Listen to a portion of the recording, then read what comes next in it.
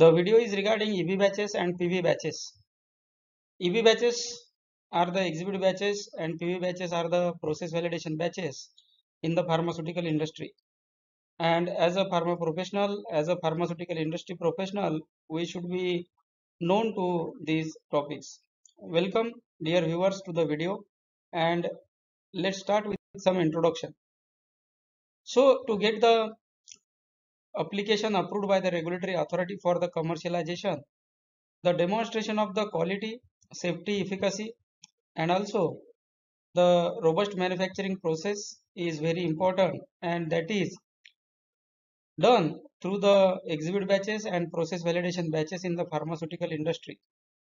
These are very critical batches to be manufactured and studied for getting the approval for the pharmaceutical product. All these type of batches are manufactured before the approval of the product. Exhibit batches, PV batches play a great role in the pharmaceutical product development, and these batches are manufactured and studied to ensure the quality, safety and efficacy of the product before the product launch in the market. The batches serves the purpose of demonstration for the pharmaceutical product that the manufacturer or applicant can manufacture the robust and the product meeting the quality requirements. Based on these batches, the approval is given to the applicant. These batches are called as exhibit batches, stability batches, process validation batches, PV batches, and sometimes some people refer it as registration batches. Exhibit batch is also called as submission batch. Sometimes it is also called as pilot batch and bio batch. So definition of EV batch is it is a full or pilot scale batch representing the commercial process.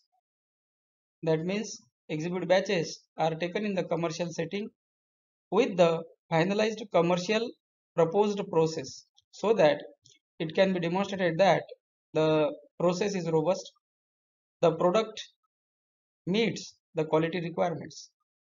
The purpose of EV batches is that these batches are used for the regulatory submission, bioequivalence and stability studies. Also, these are used to show the robustness of the process.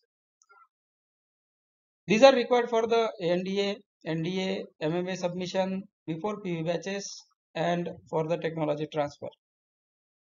For site transfer batches also exhibit batches are taken. These are required for the new products, novel formulations, generic formulations for US, Europe and other countries. Exhibit batch is taken into the GMP area. The location is R&D pilot plant or production facility under GMP. Some organizations have specific area to make the exhibit batches, or some companies produce these batches in the production facility under the GMP compliance. Regulatory use is that it is submitted in the CTD module 32P. Importance is to demonstrate the reproducibility of the process and to support the stability data and BE data. Also, these batches serve as a foundation for the commercial production. These batches are also called as pivotal batches, or these are also called as pilot batches by some of the professionals. Exhibit batch requirements and references.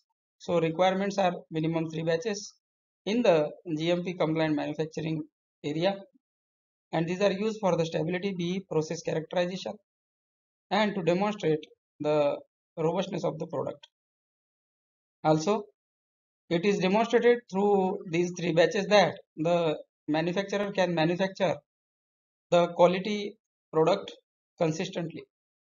Regulatory references for this is US FDA ANDA guidance, ICH Q8 R2 guideline, WHO guidelines and EMA notices. Then stability batch overview. Let's see what is the information regarding stability batch. Purpose is to establish shelf life and storage conditions, label instructions, and these are conducted under ICS stability conditions for long-term, intermediate and accelerated storage conditions.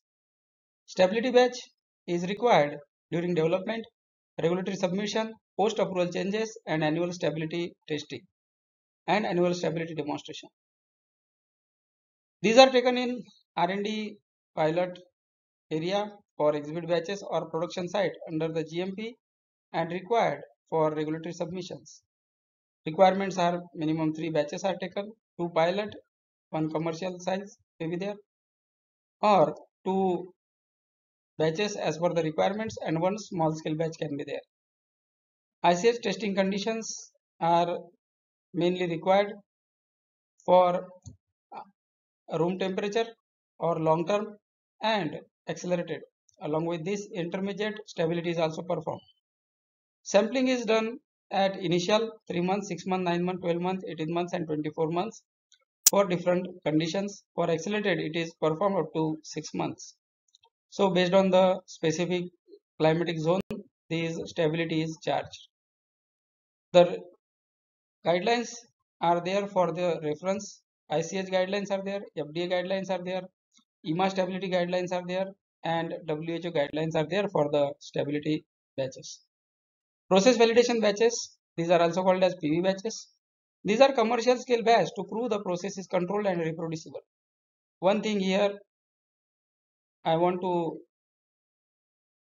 note that the PV batches are also called as exhibit batches for some of the products when the commercial batch size and the PV batch size or EV batch size is same.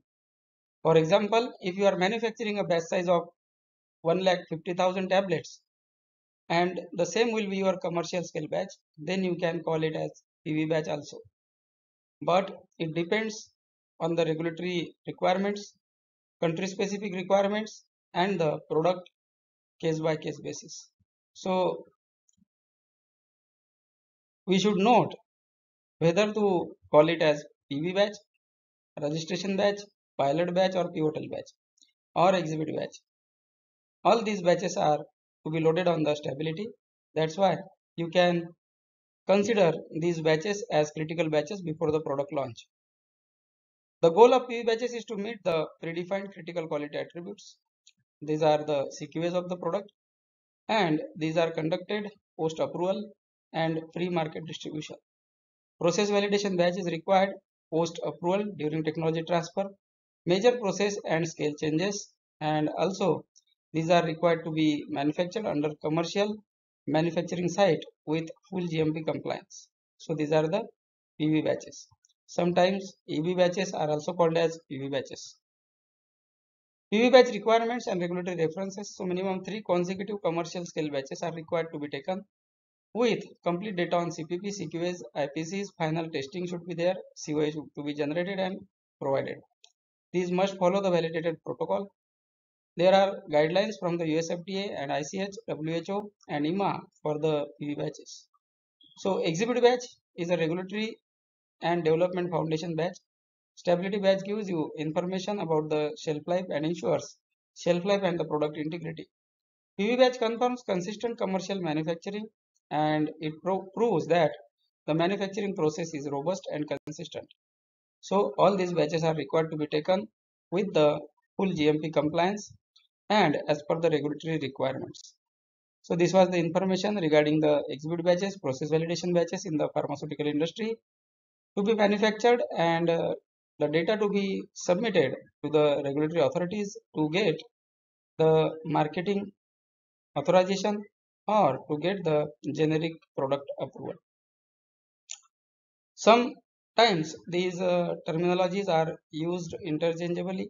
So whenever you are working on the critical batches before commercialization, you should know these terminologies and you should understand the importance of these batches. Thank you for watching the video and let's meet soon with such kind of informative video. Now you can watch these channel videos in your native languages. The auto dub option is there. You need to go to setting and change the language as per your requirement. Thank you for watching the video.